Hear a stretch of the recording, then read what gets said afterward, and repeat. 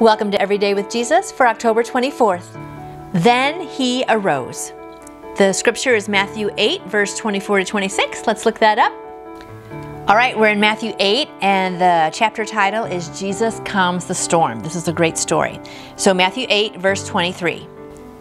Then he got into the boat, and his disciples followed him. Without warning, a furious storm came up on the lake, so that the waves swept over the boat. But Jesus was sleeping. The disciples went and woke him, saying, "Lord, save us, we're going to drown." He replied, "You of little faith, why are you so afraid?" Then he got up and rebuked the winds and the waves, and it was completely calm. The men were amazed and asked, "What kind of man is this? Even the winds and the waves obey him." Isn't that a great story?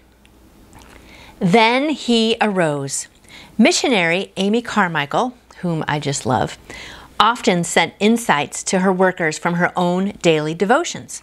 One day, she told them how she had been helped by two phrases in Matthew 8. And suddenly a great tempest arose, and then he arose. She pointed out that when the storms arise, that's when Jesus arises to deal with them. There are almost always waves, Amy wrote. Now and then we have times of quietness, little lulls, I used to call them, but far more often the wind is blowing from one quarter or another. And so there are waves. But that is not the whole story. No, that is not the whole story. The storms and the waves are a part of life. They arise.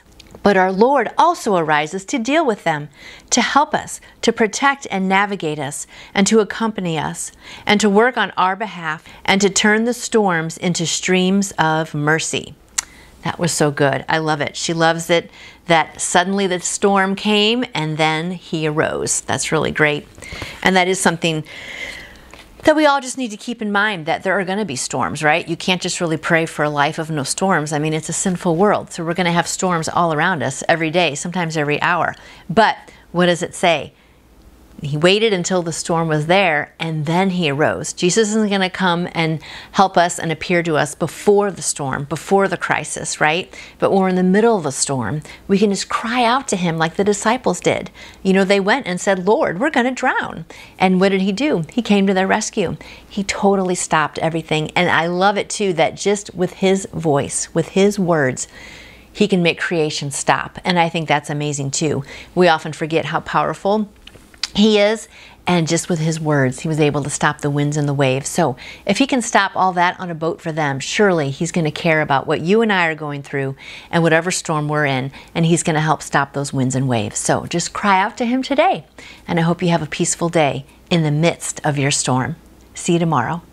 You can order your own copy of the Every Day with Jesus devotional book by going to davidjeremiah.org or by calling Turning Point at 877-998-0222.